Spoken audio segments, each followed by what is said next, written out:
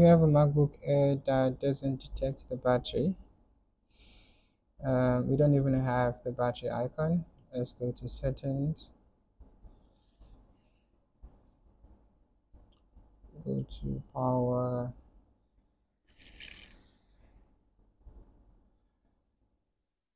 so we say in show battery and status, and we don't even see nothing. And if we remove the charger, device goes off even though the battery is connected.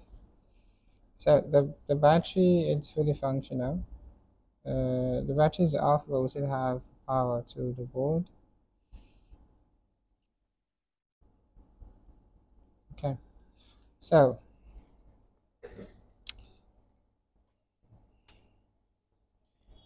first thing first, let's see what we have on our PPBUS line. This is an 80-0-00165. It's a 2015. Switch it back on. Okay, let's see. So obviously, because it doesn't detect the battery, it's not also going to charge the battery. So let us see what we have on our PPBUS line. PPBUS is 8.19. Let's disconnect the battery. Let's see what we have without the battery. 8.19. Okay, so this is an issue with the SMC. So we're supposed to have 8.6, 8.5-ish, but we are having 8.1, 8.2. Okay, so this is an issue with the SMC. What we are going to do basically, so yeah, 8.1, 8.2. We are supposed to be having 8.6, 8.5, 8.6, but we are getting 8.5.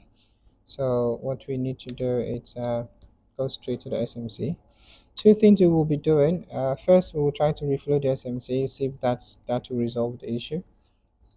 Otherwise, we will replace the SMC. And then at the same time, another thing we also want to do, we want to see what we have on our SCL line and SDA line.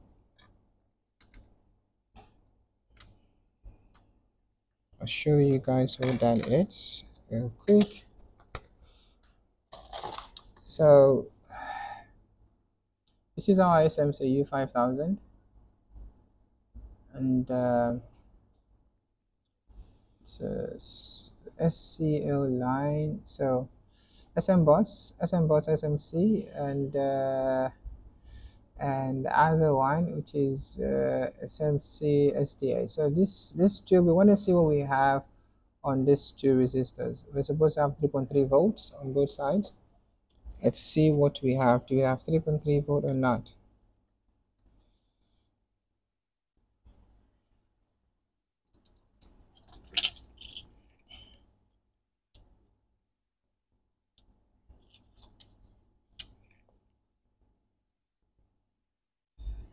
Okay, let's see. Now that is those resistors will be this resistor here and that. So these two resistors, R5380 and R5381. These are the two resistors. We will be checking what voltages we have on them. Okay, we can use these two track points to measure. That is going to be this two track points. So the first one, let's see. The first one is SMBUS and SMC. Let us see what we have there. 1.8. Okay, that's supposed to be 3.3 volt.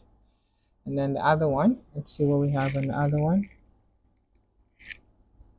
3.4 volt. Okay, we have an issue with our SMBUS, SMC, SMBUS underscore SMC underscore 5G3 underscore SL. So that is supposed to be 3.3 volt. However, we are getting 1.8 volt. So that can either be because of a faulty SMC. It's definitely not the resistor here, the pull-up resistor, because that doesn't look bad. Let's see what we measure in terms of diode mode. Let's see what we have on that line. Red probe to ground. Let's check this. 0563, the other one 05. Okay, so Let's reflow the SMC first, and if that doesn't solve the problem, we will just replace it.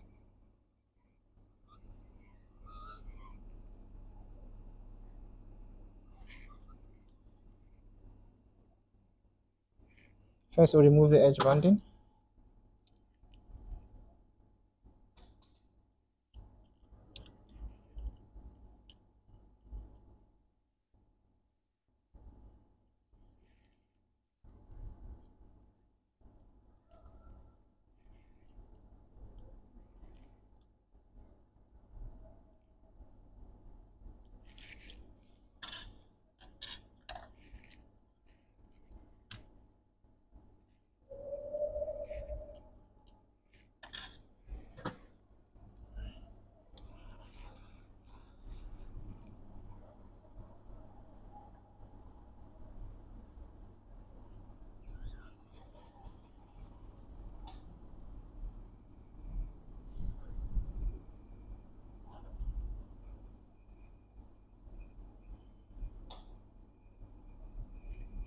If this doesn't fix the problem, then we'll have to replace the SMC. We can use an SMC from a 2015 or 2017 board. They are interchangeable. If we have to use an SMC outside 2015, 2017, then we'll have to reprogram the SMC.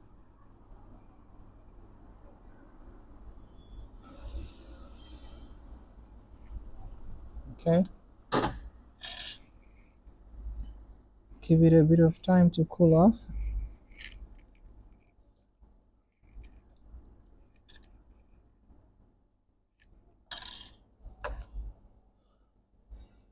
We can check for the SMBUS and then the SMC board here. We can check the D6950, which is this here, this 2 point. See what we have.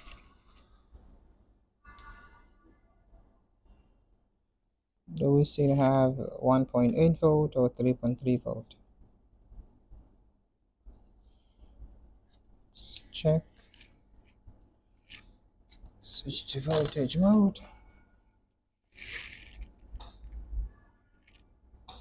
3.4 volt, and then the other one 3.4 volt. Okay, so that is fine. Yes, that's fine. And then the other one, yeah, that's fine. So those are the data line for the SMC. That fixes our problem. So we just need to clean that section of the SMC, and we should be good to go. Right now, we should be having 8.6 volt and not 8 point. Initially, we were having 8.1, 8.2. Now we should be having 8.6 volt. Let's just confirm that.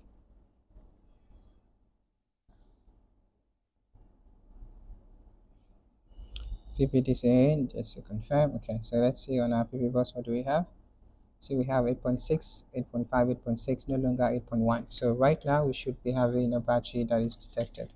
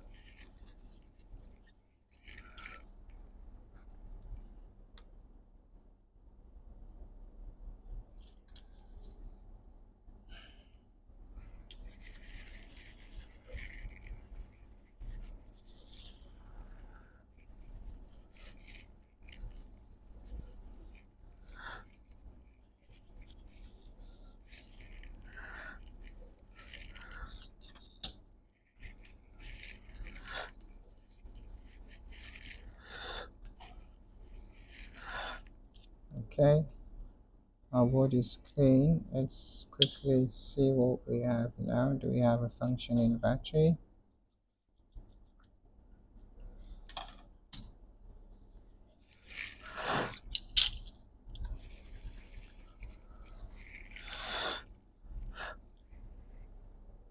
big brush.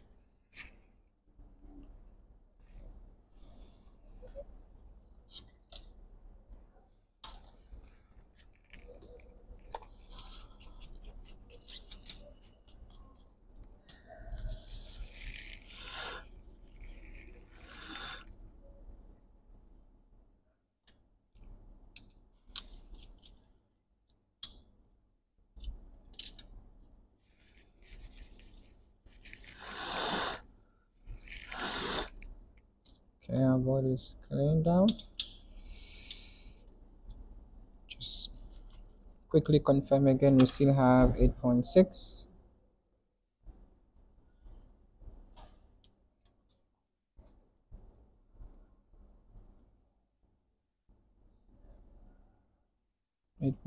or 8.12. 8.6, that's fine. Test.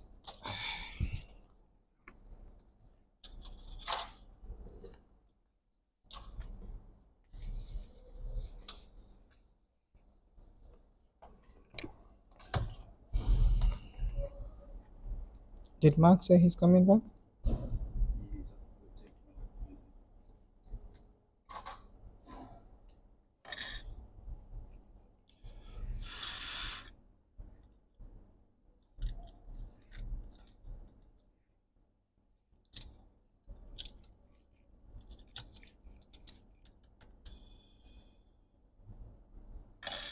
Okay, we're only going to connect minimal cables for our testing only.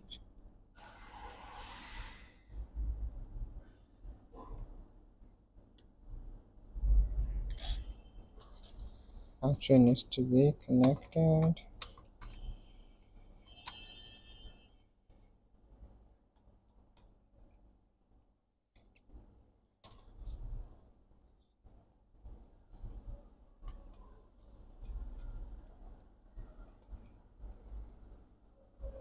Okay. 1 or 2 screws to hold the board and the battery in place.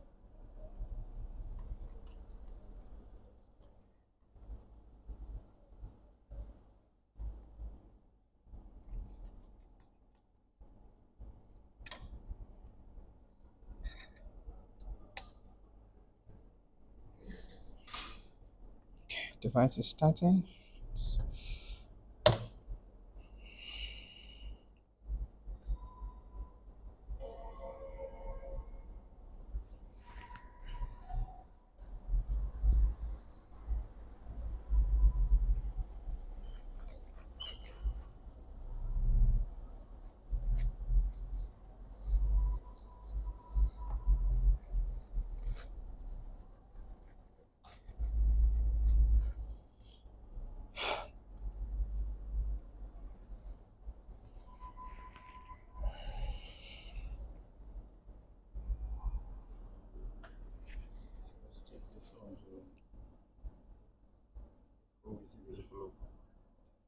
Sometimes because the primary the operating system on the drive sometimes.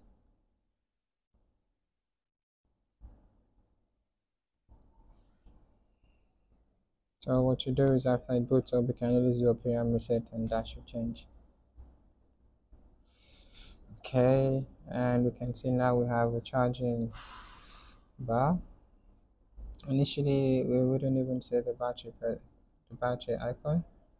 Now we can see the battery icon, and at the same time, let's see, yes, now we see that the battery is charging. Not only that it's charging, we can also see the battery icon. If we remove the charger, it no longer goes off. So that it's it, the repair is complete. Thank you guys. So just a summary of what we had to do. So we had a case of a battery not being detected. First, in order for the battery to be detected, if we go to our battery connector here, which is J6950, let us quickly open up the schematic to give you guys a better idea.